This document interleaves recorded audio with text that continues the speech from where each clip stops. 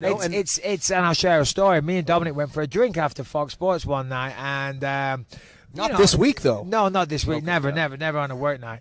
And Dominic's good at getting under your skin, and we are having a little altercation. It's the best story ever. And he's saying, "You want to punch me right now, don't you, Bisping? You want to punch me?" And I'm like, "Yeah, I kind of do." And he said, "Go on, fucking punch me. I guarantee, by the time you try and throw one punch, I will hit you in the face 10 times, and you won't be there to hit me back." And I'm like, "Listen, you little shit, we're in a bar. Calm down. And he's like, "No, come on, let's go." But that's what he believes. He's so confident. You guys almost threw down in the street. We almost threw down in the studio. He's a 135-pounder.